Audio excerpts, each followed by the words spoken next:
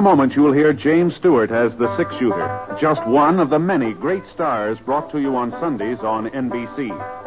Every Sunday, hear Hume Cronin and Jessica Tandy in The Marriage, Sir Laurence Olivier on Theatre Royal, Lawrence Tibbett with the Golden Voices, Helen Hayes, Frederick March, Rex Harrison, and Lily Palmer on the NBC Star Playhouse. All of them heard only on NBC. James Stewart as the six-shooter.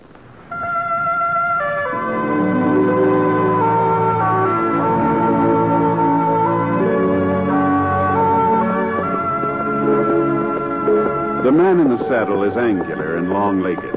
His skin is sun-dyed brown. The gun in his holster is gray steel and rainbow mother of pearl, its handle unmarked. People call them both the six-shooter. Coleman, America's leader in modern automatic home heating equipment, and the National Broadcasting Company present James Stewart as the six-shooter, a transcribed series of dramas based on the life of Britt Ponsett, the Texas plainsman who wandered through the Western Territories, leaving behind a trail of still-remembered legends. Now, in just a moment, immediately following this important announcement, you'll hear Act One of The Six-Shooter. The Red Cross trains millions of Americans each year in first aid, water safety, home nursing, and as volunteer nurses' aides. Volunteer nurses' aides assist professional nurses in hospitals and clinics. This help requires skill. It is through the Red Cross that you and your neighbor can get that skill, can get that training. Through the Red Cross, you can answer the call of your family and your community. Help make this training possible. Give through the American Red Cross Fund. Now, Act One of The Six-Shooter, starring James Stewart. The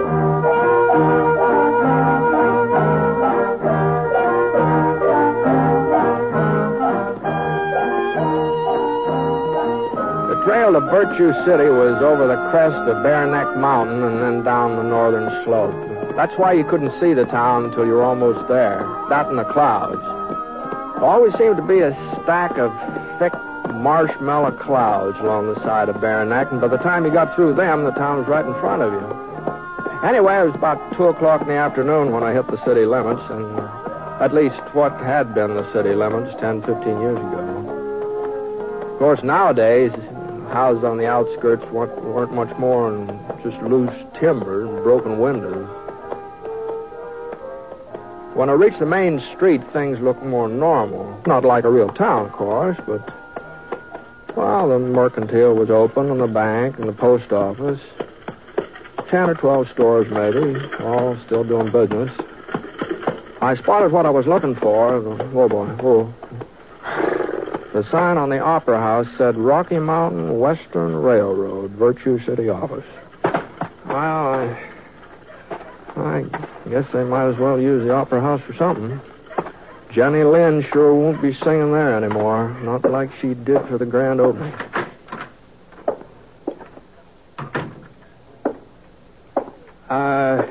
Howdy. Afternoon. Excuse me. Oh, sure. Mind handing me that box? That one there on the desk. Oh, this one, yeah. Yeah, I want to put these papers in it. Yeah, thanks. You're cleaning out the office, That's huh? right. I see. Yes. Moving to another place. Yeah. Well, I guess there's plenty of vacancies in Virtue City, isn't there? There'll soon be one more. Oh, wait a minute. What? You leaving town? I sure am, mister. In 3 weeks. That's what I wasted here. 3 weeks. Well, I'm not wasting any more time. Tomorrow night, that's the deadline. Then I take the stage. Virtue City doesn't deserve a railroad, and they're not getting one. Well, what's on your mind? Well, under the circumstances, I'm not exactly sure. That's no surprise. Nobody's sure of anything around here. No, what I mean is I was figuring on signing up with the railroad. I've laid track before, and I thought that I heard the new line was going through Virtue City. You heard wrong, mister. Uh-huh. Well, I'm sorry to have troubled you. There's other folks who should be sorry. Gave me their word. Said they'd have the right of way free and clear. Ought to sue them. That's what we ought to do.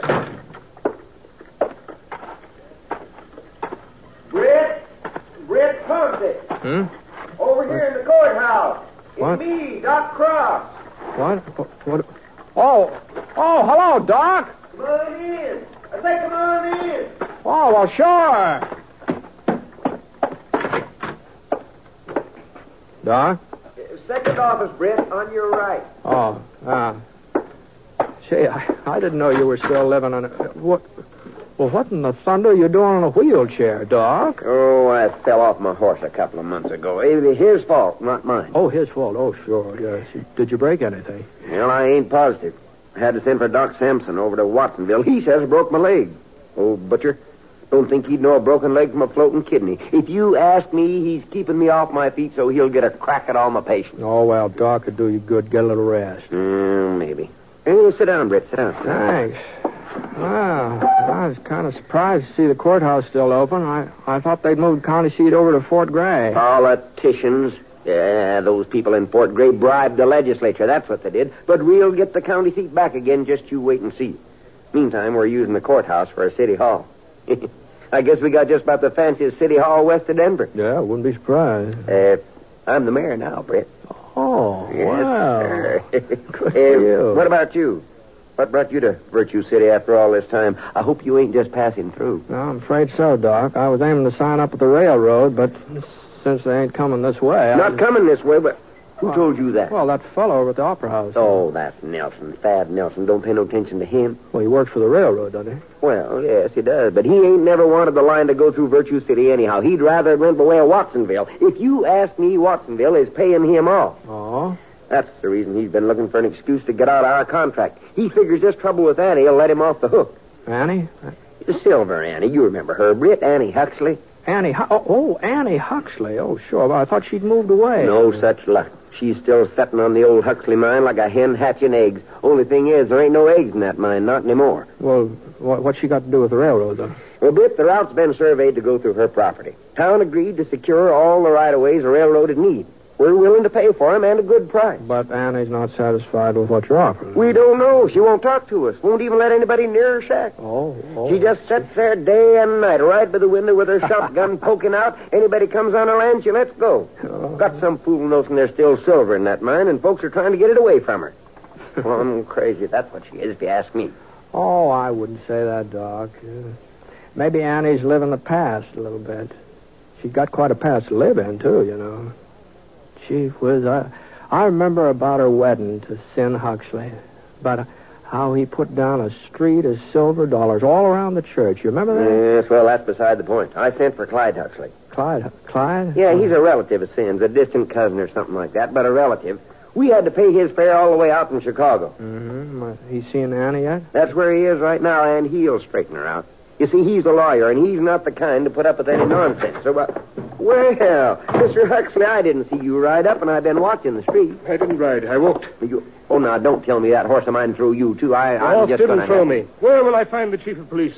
What? I'm charging that woman with attempted murder. Oh, you don't mean Annie. I certainly do mean Annie. She ought to be locked up. And if I've anything to do with it, she will be. Oh, then she wouldn't sign over the right-of-way, huh? Not even for you, her own kin. I didn't get a chance to discuss it. She shot at me, point blank.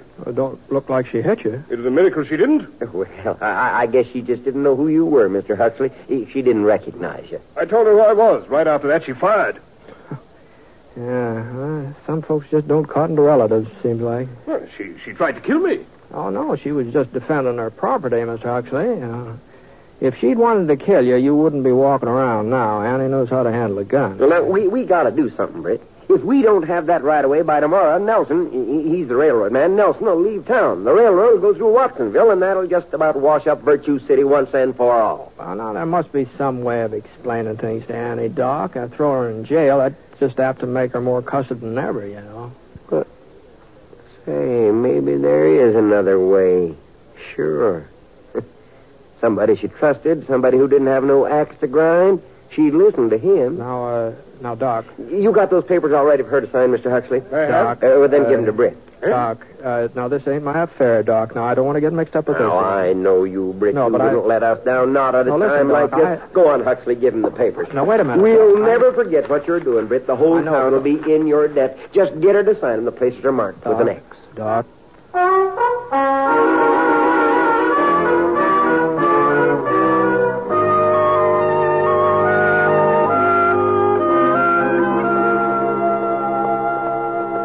The next thing I knew, I was riding up to the Huxley mine.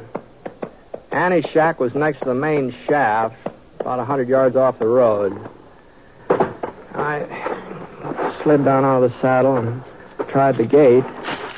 Holy smokes. Padlock big enough to protect the Denver Mint was chained around the post. Well, I had nothing else to do but climb over the fence. Getting on toward dusk. Now, I didn't know whether to sneak up on Annie unawares or just walk up to the front door in plain sight and take my chances. While I was making up my mind, I flattened down behind a pile of wooden boxes. Wow. At least one thing was certain. I wasn't going to sneak up on her unawares. Go on. Beat it. Next time I won't miss. I'll put that thing down, Annie, or I'll shoot it out of your hands. Well, who's out there? Who is that? Britt Ponsett. Britt? That's right. I'm on a node. None of the flea-bitten skunks from around here would have nerve enough to talk to me that way. All right, I'm coming in, Annie. I guess there's no stopping you. Not that I believe you'd ever try to shoot this gun out of my hand, Britt, no matter what you say. Well, that makes us even, man. I don't believe you would aim it at me either. How are things, Annie? Well, not too bad. Not too bad. To close that door, will you? Sure. Fact of the matter is, Britt, I've been working the southern shaft lately. Found a vein that looks real promising. One of these days, the Huxley will be going full force again. Mm-hmm. Now, Annie, you don't really believe that. Why, of course I believe it. Why shouldn't I? We took $250,000 out of this mine, Sin and me, and there's plenty more. It's just a question of finding it. Here, you want some coffee? Yeah, thanks. Now, these hills have been worked dry, Annie. There's no silver in them, not anymore. And that's why I came up to talk to you. Here. Drink your coffee. Thanks. It's about the right of way for the railroad. You're just wasting your breath. No, but Doc Cross said you didn't know anything about the railroad, that nobody had been able to explain it to you. Nobody had to explain it. There's nothing goes on in Virtue City that I don't get wind of. I ain't lived here 35 years for nothing. Doc says the town needs the railroad, needs it bad. Why, I got no objection to a railroad into Virtue City. Probably need it myself to haul the ore out when I strike a rich vein. But the line don't have to go through my property. Mm-hmm. Mountain country like this, railroads don't have much choice. I asked Doc Cross. The only other route would cost a whole lot more money, more than the Rocky Mountain Western's willing to pay. Well, that ain't my problem. All I care about is the Huxley. And they not laying any tracks across it. All right, Annie. All right. That's the way you feel. Thanks for the coffee. I guess maybe I ought to warn you. Your cousin's talking about putting you in jail. He ain't my cousin. He's Sin, and Sin never had no use for him neither. Well, whoever he is, he's... And as for putting me in jail, he'll have to find somebody to come out here and arrest me first. From what I've seen of him this afternoon, there ain't much... There she is. Hey! Give me that gun, Annie. Don't make no trouble. What's going on here, Huxley? I told you I was going to swear out a warrant for arrest. Thanks to you, the sheriff was able to serve it. Rick Ponsett! Oh, wait a minute. Of all the low-down mean... Annie? Keeping me occupied so they No. could sneak in here. Why? Come on, Annie, let's go. Listen, Annie, I can swear to I've you that... done enough listening to you already. Take your hands off me, Sheriff. I ain't one of the girls from Crawford's saloon. I'm Silver Annie Huxley, and when I go to jail, I go under my own power.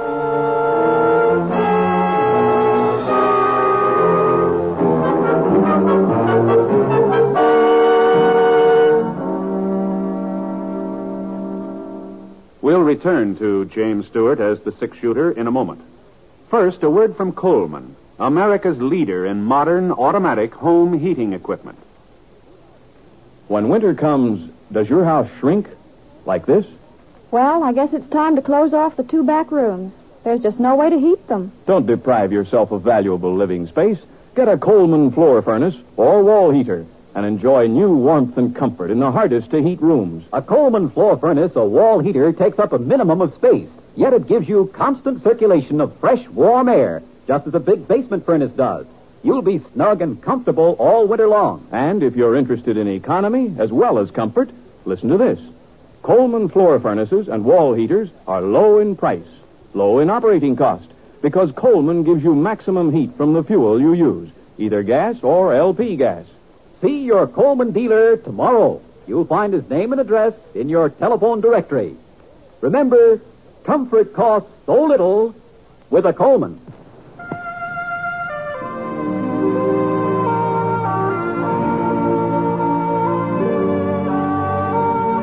Now, Act Two of The Six Shooter, starring James Stewart as Britt Ponsett.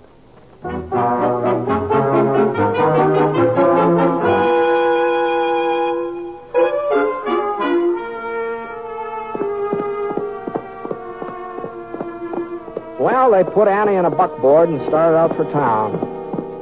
I rode alongside for half a mile or so and tried to tell her I wasn't part of getting her arrested, but she wasn't listening. So I gave Scar his head. It was about 9 o'clock when I got back to Virtue City. The place looked even stranger by night than by day.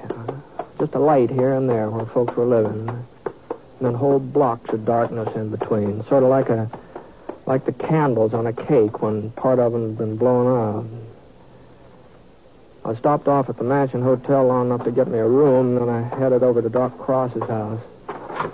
He was sitting in the living room eating a box of hard candy when I got there. Come on in, Britt. Come on in. How'd you make out? Get her to sign on the dotted line? No. Sorry to hear that. Oh, my gosh. I ought to know better than to eat this stuff with my teeth. Sure is good, though. Have a piece? No, thanks. Well, now, you mustn't feel too bad, Britt. I was afraid you wouldn't have much luck with her. So was Mr. Huxley. He went ahead and got that warrant drawn up. Yeah, I know. Uh-huh. Yeah. I was there when the sheriff arrested her.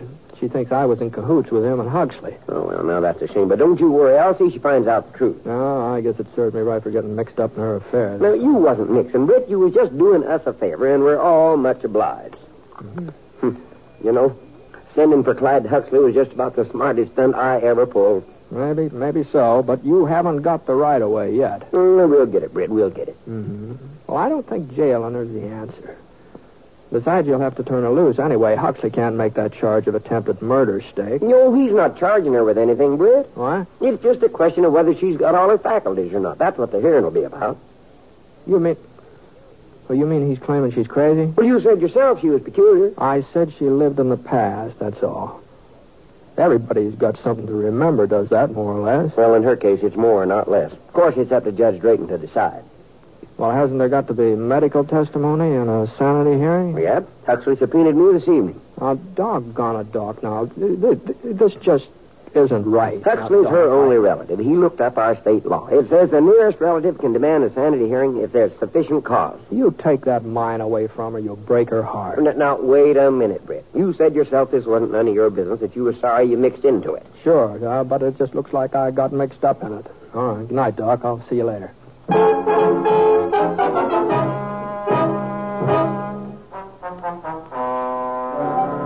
Mrs. Huxley, I want to get this clear. You admit firing a shotgun at various people who have approached your place of residence at various times. I've shot at people trying to get into the Huxley mine, if that's what you mean. That's right. Now, how often has this occurred? As often as they tried it. Yeah, now, order. Now, you come to order. It's a very serious matter. Now, let's see, oh, yes. Surely you must admit this behavior of yours isn't exactly normal? It's normal for me. Now, order. What I mean is the average person doesn't use firearms on harmless visitors. The average person don't own the Huxley mine. I do. Yeah. Your Honor. Go ahead, Mr. Huxley. This is the crux of my poor cousin's delusion. This feeling of hers that the Huxley mine is of some great value, that it still contains silver, when we all know that it's worthless. And just how do you know that? You proved it to us. For 10 years you've lived there and searched the shafts every day. Have you found silver? Even a trace of it? No. I ain't. You see, Your Honor. If that makes me crazy, then Sin must have really been out of his head. He spent 12 years prospecting that mine before he made his first strike. I still got 2 years to go before I'll be even with him. Yes, but there was silver there then. There is now. Your Honor. I'm sorry, Mrs. Huxley, but after what Doc Cross said and then what you yourself say, well, I'm afraid that the law allows me no alternative but to... Excuse me, Your Honor.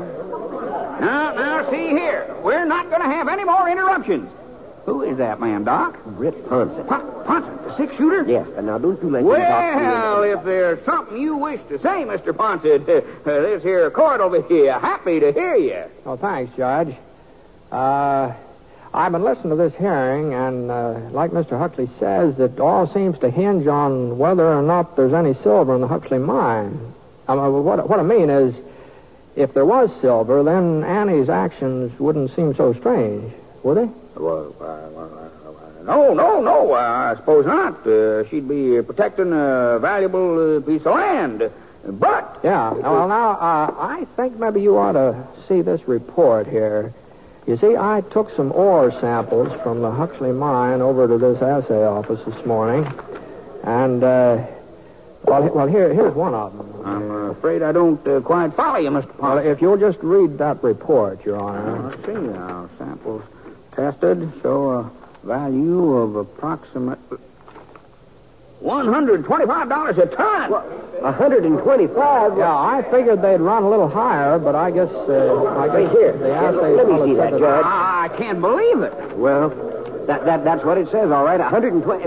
Britt, this ore come from the Huxley? Yeah, that's where it came from. Listen, everybody. Everybody, Annie's found silver again. For all we know, the whole town's been sitting on it, just like in the old days. Silver!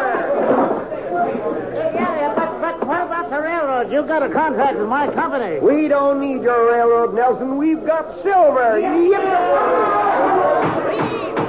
Please. Order. Now, I wouldn't be too hasty, Doc. Of course, there's no possibility of bringing the line through the Huxley now, I suppose. But there is that other route. It'd cost Mr. Nelson's company a little more money. That might be arranged. Of course, I'll have to check with the main office. Oh, you would? Oh, well, that seems a shame. Too bad you can't sort of make the decision right now on the spot, before another railroad hears about the silver and tries to beat you in here. Oh, no. On second thought, there really isn't any reason to delay the matter. If you'll just drop by my office, Dr. Cross, I'll send the contract and give the order to begin construction on the other route. I think Well, I guess that takes care of everything, except Annie and the sanity hearing. You were just about to hand down a ruling, Judge, weren't you? Now, you come to order. Well, there's no question about her sanity. And I'm surprised at you, Mr. Huxley. A lawyer of your standing, pressing a complaint like this. Why, Silver Annie Huxley is one of Virtue City's outstanding citizens. Always has been. Always will be. Court's adjourned.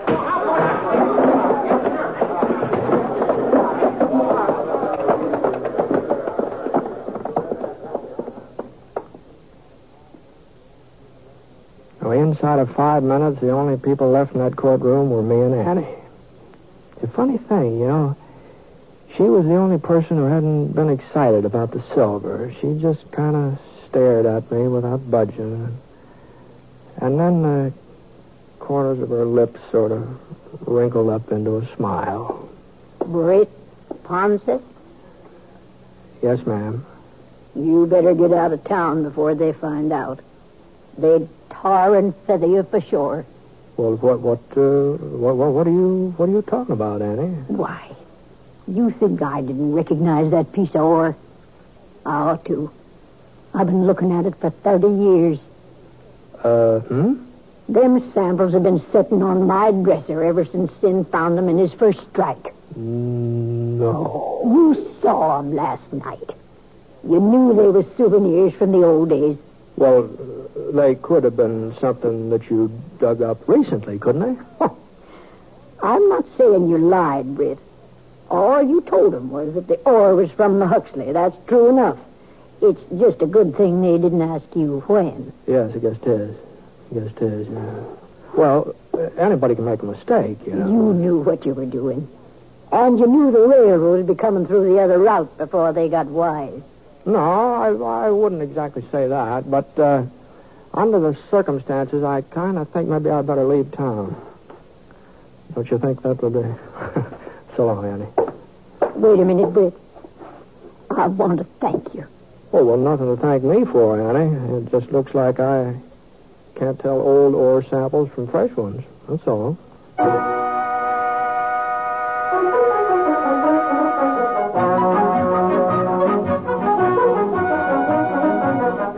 It was a month or two later before I heard about Virtue City again. Bumped into a fellow in Idaho Springs who was heading up that way.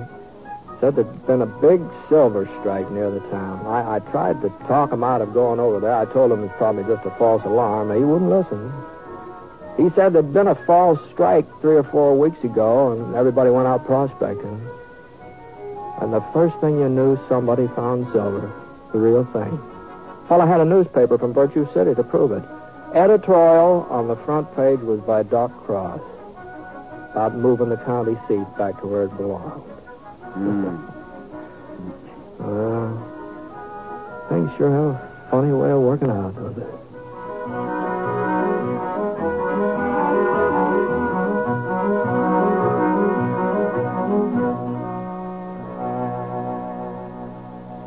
Here's a tip for more great dramatic entertainment each week on the NBC Radio Network. Direct from his great hit in From Here to Eternity comes a new dramatic Frank Sinatra to play the hard-hitting adventure role of Rocky Fortune every Tuesday evening. And if comedy is your weakness, you'll want to know that Fibber McGee and Molly are now heard every day, Monday through Friday, on the NBC Radio Network. Remember, you'll hear more of America's greatest radio programs if you keep your dial set to this same station of the NBC Radio Network.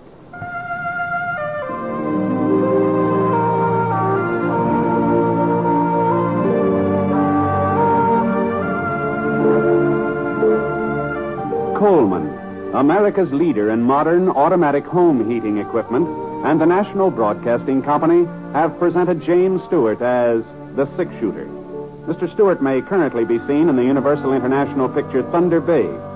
Others in the cast were Jeanette Nolan, Dan O'Herlihy, Herb Vigran, Robert Griffin, and Parley Bear. The Six-Shooter is an NBC Radio Network production in association with Review Productions and is based on a character created by Frank Burt, and the transcribed story is written by him. Special music was by Basil Adlam, and the entire production is under the direction of Jack Johnstone. All characters and incidents were fictitious, and any resemblance to actual characters or incidents is purely coincidental. Hal Gibney speaking.